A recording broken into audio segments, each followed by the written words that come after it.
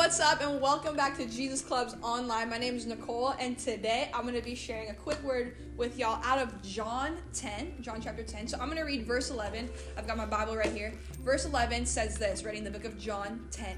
I am the good shepherd. The good shepherd gives life for the sheep. And so in this passage, Jesus is talking about him being the good shepherd. And yes, you heard that correctly. He is relating us to sheep.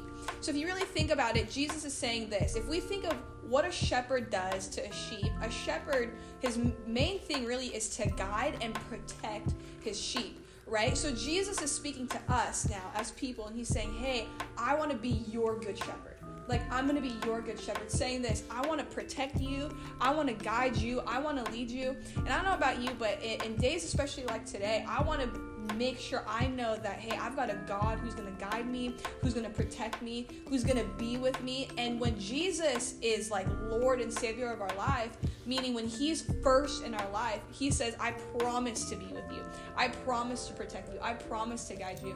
And so I want to encourage you today that wherever you are, when you put Jesus in his right spot first, he's going to say this, hey, I'm going to be your good shepherd. And he's promising to you today that he's going to guide you, that he's going to protect you. And if you feel alone, I'm telling you what, Jesus is saying this as well. He's going to be with you and he'll never leave you. So be encouraged today that you've got a God who loves you, who's with you, and you are not alone. And so we love you, and we hope you have the best day ever. And I hope to see you soon on Jesus Clubs Online.